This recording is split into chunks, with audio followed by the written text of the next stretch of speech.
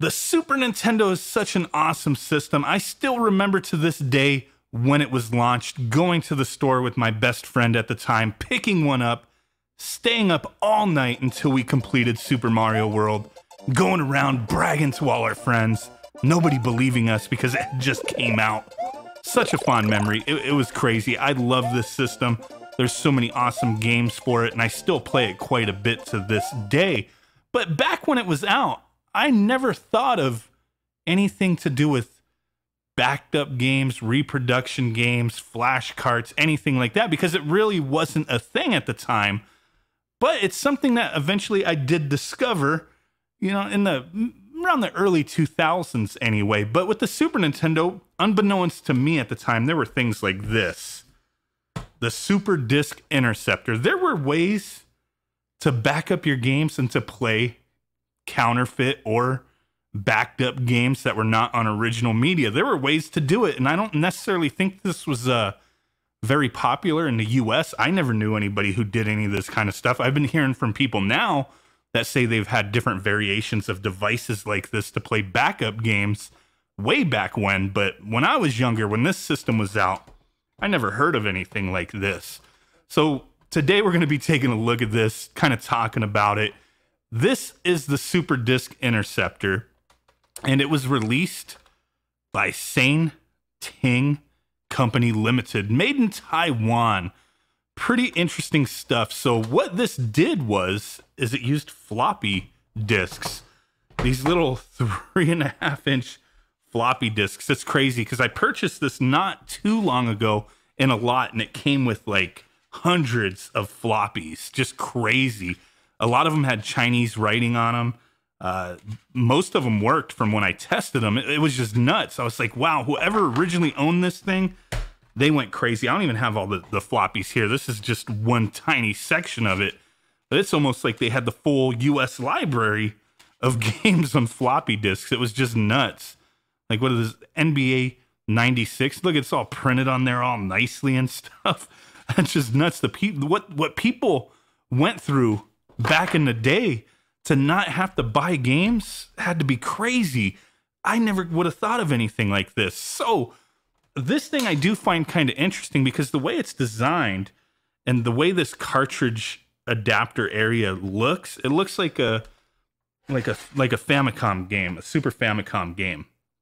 But it does fit in an unmodified US system just fine. Strangely enough, after testing this thing and using it, I found a few things. So it will not work on a US system like this because of the lockout chip. So the one thing you would have to do is pop in a game in this top little cartridge slot that's on the side. But as you see, that's also Famicom, Super Famicom shaped. You cannot take a US game and pop it in there, but you do need this to bypass the lockout. So a Japanese game would fit just fine. Go in there, allow you to boot this thing up. It actually doesn't work with this because this is a repro game, but it does work with this adapter that came bundled with this. And from what I've heard originally, these Super Disc Interceptors did come with these. So this could either be used on this unit to plug it into a console, but from what I'm seeing and from what I've tested, it works on the Super Famicom and a US release system. So I'm assuming that this was probably more so for this section to either, if you had your system modified with the lockout, then you wouldn't have to do this, I guess. I don't know how prevalent those modifications were back then, but in order to use it on a US system now, in order to load a floppy disk game, you'd have to have it set up like this. Now, if you use this on something that doesn't have a lockout, or if your system's modified, however, I'm not really all that familiar with the lockout stuff, so I've never really had to dig into that kind of thing. But if you already have that all situated, or you're using this on, say, a clone system or the Super NT, you don't have to use this necessarily any which way other than on here. not to bypass the lockout, but to dump your games. So you would have this plugged in, or without this adapter. This has to be used. I mean, I guess I was kind of confusing there. This has to be used with this slot if you're going to dump US games, because they just don't fit. But you could also put Super Famicom games in there and dump them that way. And pretty neat. There's 3 different versions of this Super Disc Interceptor. There's 16 megabyte, 24, and 32. So obviously you're going to be more limited with the lower end one. But you would just put a blank floppy in there, copy your game, and now you have a floppy disk version. So I would imagine people would rent games, possibly borrow games and dump them, because from what I'm understanding, the file format that this uses isn't something that's readily available out there. And even during the time when this was out, like, who was really trading ROMs? Maybe they were. I really don't know. I find that kind of fascinating. But essentially, this thing is a big ass flash cart from the early 90s. This thing came out, I want to say 92, 93. It was, mostly popular in Asian countries, but, it's like we have things like this now that why would we ever want to use this thing? I've seen comments on really old message boards talking about similar devices to this, to where you could swap the floppy disk drive out and put in like a USB reader or something like that, and people would use this as like the ultimate flash cart, because flash carts definitely were not as advanced as this at that time. And I find that stuff interesting because I never really was into the flash cart scene until very recently. But my first experience with any kind of pirating of games or bootlegging, any of that, whatever the hell you want to call it, Soulja Boying it up, was way back in the early 2000s, which, I mean, it just seems like that was yesterday, with Licksang.com. If you remember Licksang, oh my God, I always think about that site because I had so many weird things happen with them at the time, and they had a very strange history and a lot of legal issues, but they would sell linkers and flash carts for the Game Boy and the Game Boy Advance. And I cannot remember specifically why I was looking for something like this from Licksang, but I did want to get a Game Boy Advance flash cart, and they had like Flash Advance 64 megabytes, different things like that were out at the time, and they were pretty pricey for having very limited capabilities. And I remember, looking into it, ordering one, and there was a flash linker where you could link it to your computer through the through your printer port, back up your cartridges, put them onto the flash cartridge. There was just all sorts of craziness you could do. And I'd ordered one of those from them. I could never get it to work right. That's the one thing I do remember, is just being frustrated with the thing. I could just never get it to work for what I wanted to use it for. And that annoyed the crap out of me. But I remember I had like something happen where I ordered from Licksang, and it was something else. I don't recall exactly what it was, because they sold a lot of different things. But this was like 2005, 2006, somewhere around there.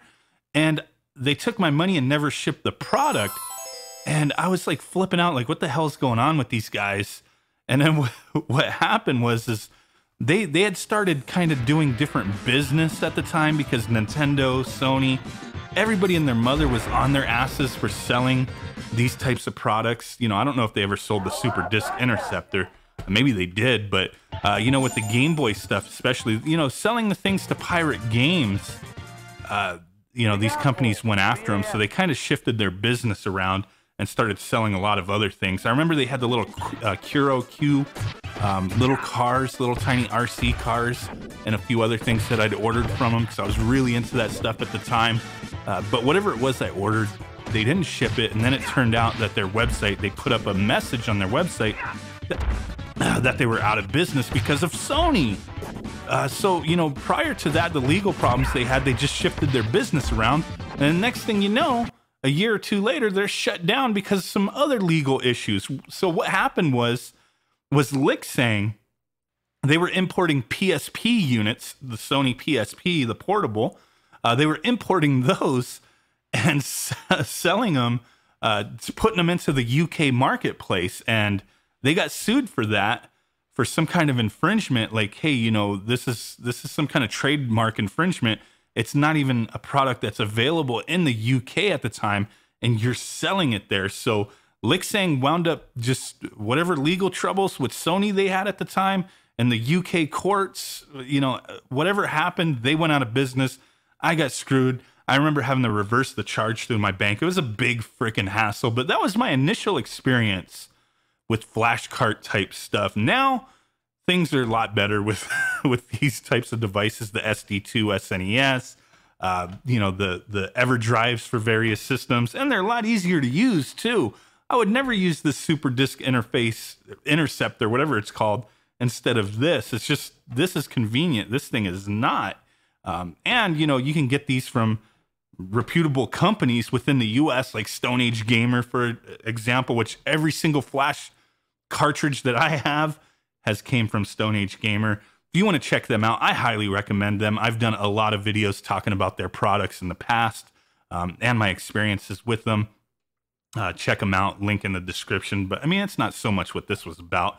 Just kind of like, hey, this is from the early 90s. So crazy. Really crazy stuff. I mean, these little floppy disks and whatnot, you know, it worked fairly well from my testing. Unfortunately now, after I've opened this thing up and messed around with it quite a bit, my unit has stopped working. I don't know what the issue is. The drive doesn't want to work. Maybe I could swap the drive out, find something else to fix it, because everything else works, just the drive doesn't power on anymore, and all the connections are good in there. So guess I might have to get the multimeter out, or just find a replacement drive, or maybe get one of those USB replacements and mess with it that way. It's a piece of history more so than anything. It's not very practical. It's a very interesting device from the early 90s, and just wanted to share this with you guys today. So there you go, the Super Disk Interceptor, the Soulja Boy Disk Interceptor. If he was in business back in the early 90s, this is something he would have been selling. So hey, really do appreciate you guys hanging out with me. With that said, check out the giveaway in the description. Forgot to mention that. I'm always forgetting to mention these things. Check out the giveaway. Link is in the description for a Super 64, an M-Cable Gaming Edition, and a Brawler 64 controller from Retro Fighters, the ultimate Nintendo 64 setup. One person will win it. Little less than 2 weeks to go on that giveaway provided by Castlemania Games. So take a look at that. And I will catch you guys next time. Peace out, bye-byes, and boom. Thumbs up. Bye-bye.